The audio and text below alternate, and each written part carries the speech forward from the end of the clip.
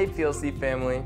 Many of you have heard about the Alpha course, and some of you probably even came to faith here at PLC because of Alpha.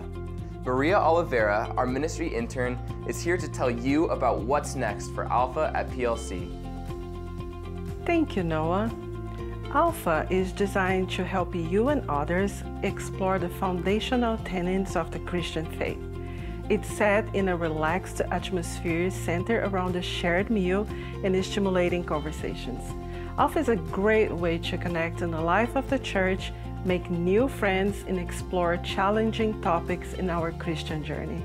It's also the perfect place to invite and bring others from outside of the church to join you in exploring these topics.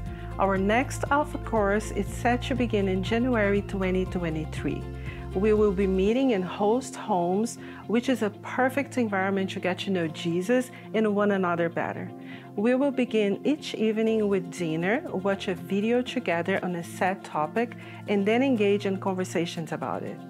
Some of the topics include: why did Jesus had to die? How can we be sure of faith? Why and how should I pray? Does God heal today? And many other topics as well. Whether you are new to the faith or have been a Christian for most of our life, we all have questions and face challenges as the seasons of life change. Plan now to join Alpha and explore thoughtful topics with others in a very laid-back, safe, and non-judgment environment. I started coming to PLC in 2018 after moving here from the East Coast.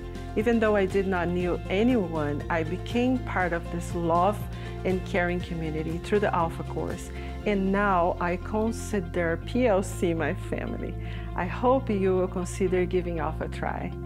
If you'd like to know more about Alpha, feel free to find me to chat or send me an email or text. You can also check tomorrow's news for more information and to sign up as a participant or a host.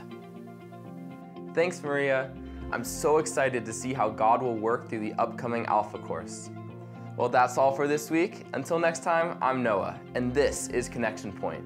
Now, let's continue connecting to Jesus and to one another.